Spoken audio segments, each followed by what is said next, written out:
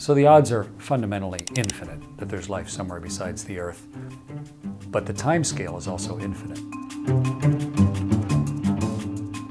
We've never seen any evidence that there's life anywhere but Earth. We're looking. I mean, we have rovers driving around on Mars, and we've landed on a comet, and we have satellites orbiting the biggest asteroid in the solar system. There's lots of places that have heat and have water, but the only place that has heat and water and life so far is Earth. We may find some sort of primitive life, or even fossilized life on Mars, perhaps, but the rest of the universe is kind of unlimited potential. We have a rough number for the number of planets in the universe.